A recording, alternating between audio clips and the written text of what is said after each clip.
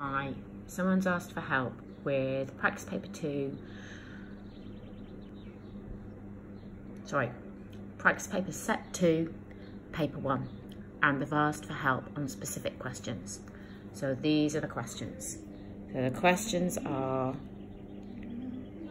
question 7, 8 part 2, and 10 and 11.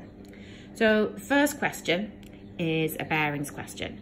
So the way that I did that was I drew a diagram.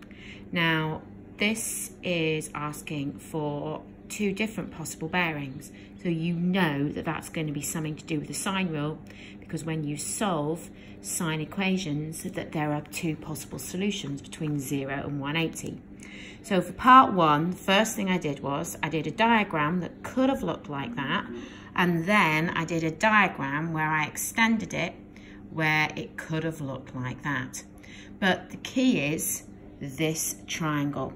I knew that because of my bearing being 155 and my side measurements, I knew that the triangle that I was going to form was going to look like that. I have a known side opposite a known angle, so I want to find this angle here, angle A. So it was a straightforward use of the sine rule. So I substituted in for the sine rule, and I ended up with the sine of A being 0.922. Now, because I could get two solutions where the angle lay between 0 and 180, like it does in a triangle, these were my two possible bearings. So they're my answers. Now, the shortest distance from a triangle is always the perpendicular. So what I did there is, if I go back to one of my original diagrams, it doesn't really matter which one I take. I'm just going to think of the perpendicular there. So it's going to be basic trigonometry. So I just draw a right angle triangle. I label it just as my usual GCSE trigonometry. Obviously it's opposite and hypotenuse, so it's sine. So the shortest distance for part 2 is 2.03. And then there's that little chatty bit where they ask you, give a reason. Well, obviously you know that coastlines are virtually never straight. They then asked for help with 8 part 2. Now 8 part 2 was a good question, and it asked for detailed reasoning, so you obviously couldn't put it in your calculator. So the first thing I did was I expanded that bracket, right? So I needed to be really careful. So I expanded it and I got sec 2x all squared, sec 2x tan 2x plus tan 2x all squared. Now the identity I know is that 1 plus tan squared of any angle is the sec squared of that angle. So I replaced my angle with 2x. So I get 1 plus tan squared of 2x is sec squared of 2x. I then rewrote what I'd expanded. So sec squared 2x plus 2 sec 2x tan 2x plus tan squared 2x becomes sec squared 2x plus 2 sec 2x plus tan 2x plus sec squared 2x minus 1. I gather them together, I get that expression, and now I'm going to integrate it, and I've got my limits. Now, you know that on your formula sheet at the front of all these exam papers, it tells you that the derivative of tan x is sec squared x, which means you can use that to integrate sec squared x. So I know the integral of sec squared x is tan x, and from part 1 of this question, they've got you to show that if the derivative of sec squared is sec x tan x, then the integral of sec x tan x is sec x. So by doing my integration, this is what I'm going to end up with.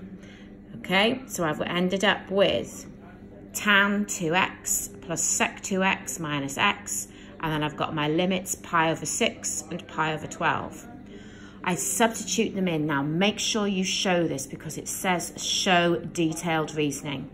Obviously you're doubling your angles. You can see there with my sec pi over 3, I forgot to do it for a moment. Then I've got, and then I substitute in my pi over 6, and then I substitute in my pi over 12, being really careful. Showing detailed reasoning, don't cut corners. So make sure you get your values there. You can't cut corners here and just get an answer.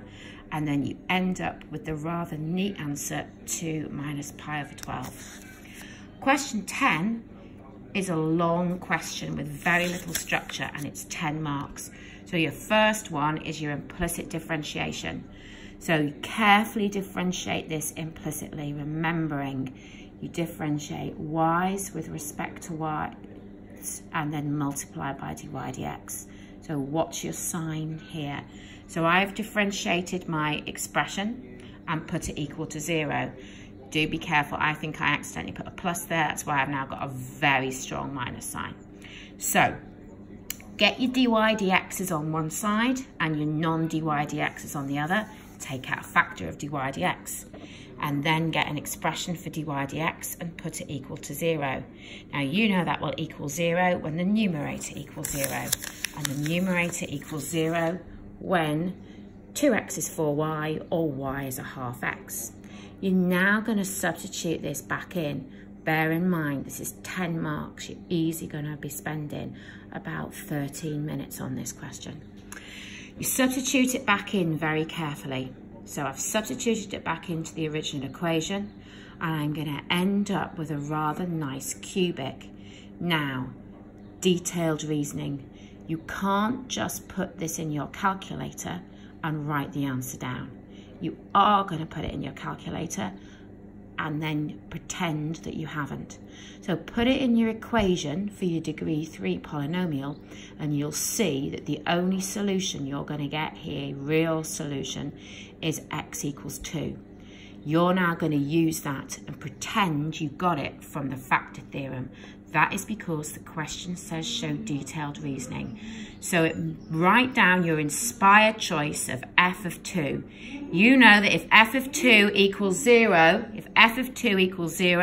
then your solution, it must be a solution. So show that f of 2 equals 0. So x minus 2 is a factor. If x minus 2 is a factor, you then, again, I'm afraid, because it says show detailed reasoning, I'm going to do polynomial division to be on the safe side. I divide my x cubed minus x squared minus 4 by x minus 2, and I end up with x squared plus x plus 2. So you can see I've done polynomial division there. So that means I can write my cubic like that. I still haven't answered the question though. Right, I know that x minus 2 has the solution x equals 2. I need to show that that's the only solution. So it means that x squared plus x plus 2 mustn't have any solutions. The best way to do that is use the discriminant, show it. You know, 1 squared minus 8 is going to be negative 7, which means no solutions. So x equals 2 is your only solution. Right, this last bit, now this is in that chapter, and we did this in year 13, it's modelling with trigonometry. I think the first bits are fine, but I definitely think part 2 is a little bit nasty, and I would go to page 141 in book 2 for some help with this as a little reminder. First of all, you know that the sine of any angle oscillates between 1 and negative 1. So you know the maximum will occur when the sine of the angle is 1. So straightforward answer for part 1, the maximum will be 1.7 plus 0.8, so 2.5. And the minimum, and that will occur when the sine of 30t is 1. Of course, the sine of 90 is 1, so t had to be 3 or 3 hours. Right, the next bit, part 2. This bit was okay. This is just solving complicated, I suppose, trigonometric equations. So you replace your f of t with 1.2, and then you rearrange. So you take 1.7 off both sides, and then you solve it. Obviously, I'm going to use cast. I'm not going to use those frightening curves. So I just solve it using cast, but it only wants the first time it happens. I adjusted my range, but really I didn't really need to have to do all that. I was going into more detail, and I did that using cast. So I ended up with t is, because it's for 30t, and then I ended up with t is 7.29. Now be careful, it asks for the time. right? It wants the actual time. That's not an actual time. That's 7.29 hours. So I know it's 7 hours, so I multiplied the 0.29 by 60 and I got 17 minutes. So my actual time is 0717 hours. Right, I think this next bit is hard. I think really difficult. So what I would do is I would have a little refresh on page 141 from the textbook. So I started off the bit which I thought was straightforward. I know the maximum height is using a plus b from this question, and the minimum height is a minus b. So I set up a pair of simultaneous equations, and that was fine. So I then substituted them into my equation. And then I thought, you know what, I think this is quite difficult. I'm going to refresh and look at that bit on page 141. Now it talks about the period of the curve.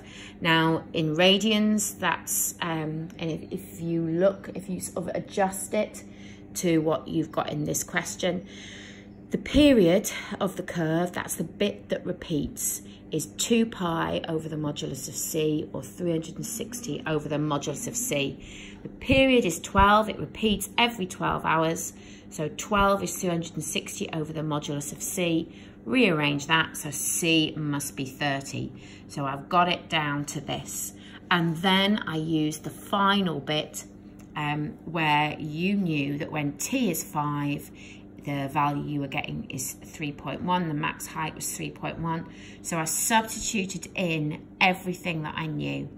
And then I did some more solving of a trig equation. So I managed to get that down to that, where d was minus 60. And if d was minus 60, it all gathered together to make this final equation. So I thought that was a pretty hard question. And then the last bit, if they're asking it to be a longer period, you need a longer repeat, which means your value of c is going to be smaller.